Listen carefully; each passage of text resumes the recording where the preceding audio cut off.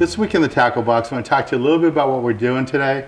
You know, we're fishing over at the island, looking for calico bass, never know what to expect, maybe an exotic or two. But because we're targeting the calicos and we have live squid for bait, I really like to fish with the bucktail. And this is a bucktail right here. And they work really good. The big advantage with using a bucktail is I know exactly where my bait is at all time. If it's laying on the bottom, I know that's where my bait is. And as I wind the lure up a little bit, I'm picking that lure up off the bottom, working it. I know exactly where it is. I know that sounds a little weird, you know, why does it matter? But it's really important. If you're fishing with a sliding sinker, maybe your sinker's all the way in the bottom, but your bait could be anywhere from 5 feet to 20 feet off the bottom. You don't know where it is. With the bucktail, as that bait is falling to the bottom, I know that there's lots of slack out there, and as that lure's falling, fish picks it up.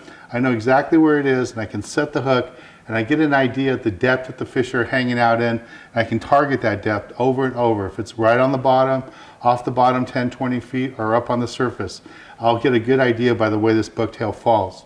Now, it's really important when you're fishing in these kelpie areas that you have your bucktail take a long time to fall down.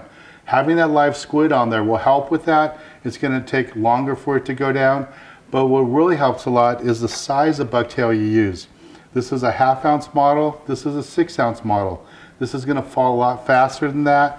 But if I can get away, if I can cast far enough with a 1/2 ounce model, that's what I'm going to use. I'm not really necessarily worried about the size of the hook because this is a much smaller. I just want to get that bucktail in there a couple of times and let that bait take its time and flutter down. If I have lots of current or if I have a lot longer cast to make, then I'm going to move up. I'm going to go to a 2 ounce or a 1 ounce. Sometimes I even have to use a 6 ounce bucktail if we just have screaming current. That's the only way I can get down there. And I know it looks like a big bait, and it is, but to a 5 pound or 8 pound calico bass, this just looks like a little French fry. They're going to eat that whole squid behind it and this at the same time, and they work out really good. Again, I really like the bucktails because I know exactly where my bait is at all times. And the one tip I would tell you is use the lightest bucktail that you can get away with, that you can cast comfortably, get it by the kelp, and let it slowly flutter down. And you'll be successful at using these baits with the live squid or even the fresh dead. It works really good. Well, let's get back on the water and show you more exciting action right here on Sport Fishing.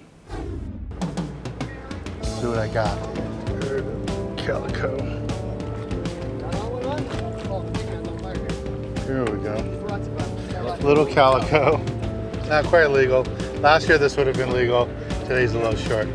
Well, this is what we're going to keep doing today. We're out here on the Clemente, fishing really close to kelp here, right along the beach. When you drive from LA to San Diego, you see all that kelp off Camp Pendleton. That's where we're fishing right now. Catching fish like this, using all these live anchovies, cut squid. It's working out really good. All right, well, stay tuned. We'll be right back with more action aboard the Clemente. I'll let this guy go.